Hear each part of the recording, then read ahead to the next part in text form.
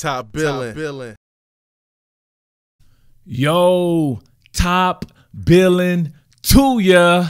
Buckeye Nation, guess who's back? Your boy is back after a little bit of a hiatus. Man, I told you guys what was going on here in the summertime or the off season. Mainly when it comes to content in regards to this particular channel here, Top Billin Sports. So I'm trying out different teams and everything, trying to see who will stick to get that primary coverage here on Top Billin Sports in replace of Clemson. So, you know, Ohio State is definitely in the running, and it's a team that I absolutely love to cover.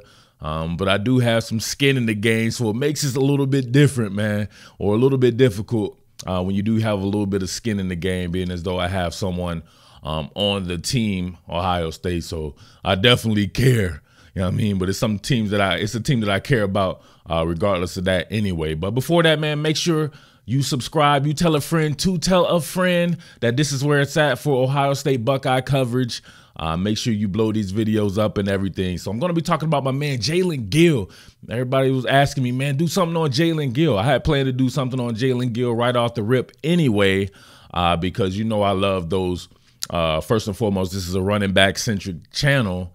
It started off that way, at least. And then, so guys like that with that type of running back background, but he's a special case, man, being as though he's going to be playing the H-Back. So I want to talk about the H-Back a little bit before I get into a film study on Jaelen Gill, just a brief film study.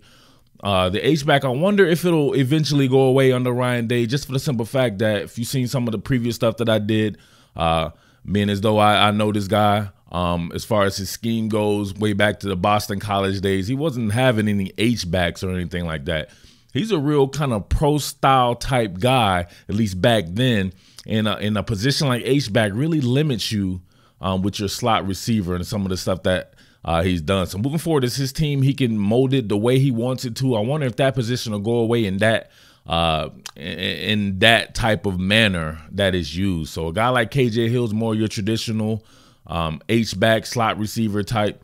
A guy like Jaelen Gill is more in the mode of a Paris Campbell, who I said on this channel, I wasn't even covering Ohio State or anything, but I said he was the biggest freak in all of college football, and he proved that to be the case at the NFL Combine. So I think a guy like Jaelen Gill is very much in his mode, right?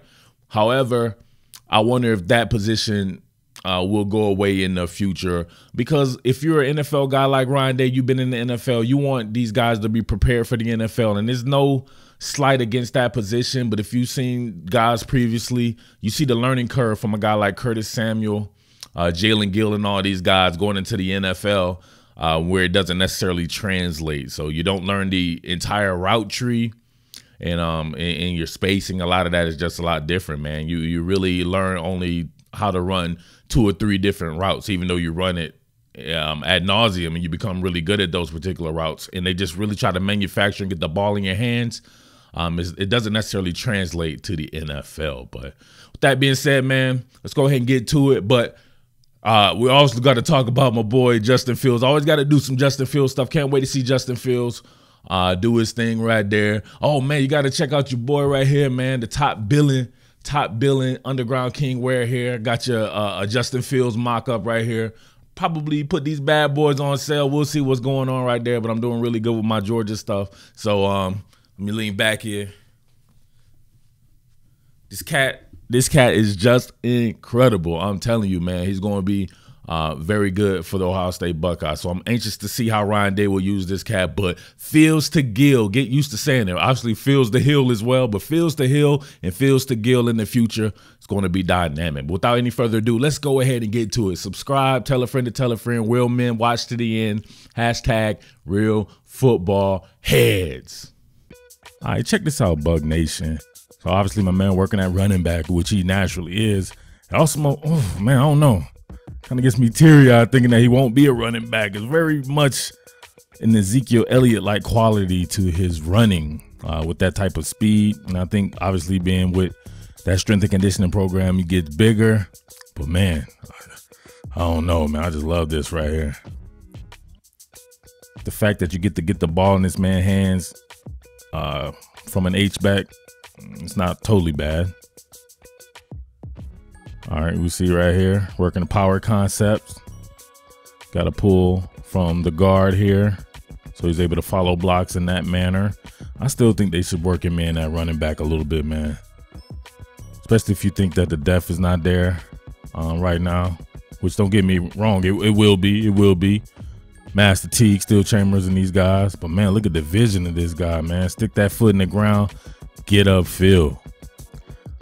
Nah, just by looking at this, I'm really good about looking at people's speed. I thought Paris Campbell would be like a 4.2 cat. To me, he looks kind of more like a 4.4 cat, maybe like 4.40, 4.41, which is extremely blazing. No doubt about that. But, man, what a weapon. Fields to Gill. All right, so I think one of the major differences between Paris Campbell and Jaelen Gill may be short area agility or adroitness, whatever you want to call it, the ability to make somebody miss in space, to be able to break down like that. Paris Campbell, hell of a straight line speed guy, one of the fastest dudes I think I've seen with the ball in his hand. But Jaelen Gill has that similar type of speed, maybe not as much speed, but he definitely has a little bit better agility. Check this out right here. Ooh. Ooh. All right, looks like we have some type of backside T lead. Could be. Looks like it's just a G lead right there. So your guard coming around right here on the G lead. See it right there. You see a major breach though. Major breach right here. My man's able to make and break down and make guys miss in space in tight quarters right here. So see it right here. Makes him miss, but here's what it comes to. Look at this, man. Crouching Tiger, hidden dragon. Gets the feet to shuffle and then hits him with the dag leg. Look at this. Oh, look at this dude. He ain't know what was going on. Look at that right here. Ooh, hit him with the muscle relaxer right there. That's the best thing. That's the best thing for you. You can't make the tackle, right? At least let your man relax those muscles right there, because you can sleep good tonight. So his muscles are all relaxed. I think he had to go and hit somebody else with 1-2. So see him right here. Oh, hit another man with the muscle relaxer. Everybody sleeps good tonight. Look at him. He's already asleep.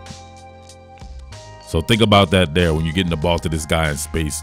Be able to make somebody miss. Doesn't necessarily have to be on the reverses and the drags and stuff like that. You're throwing this guy quick hitches. Maybe he's making someone miss.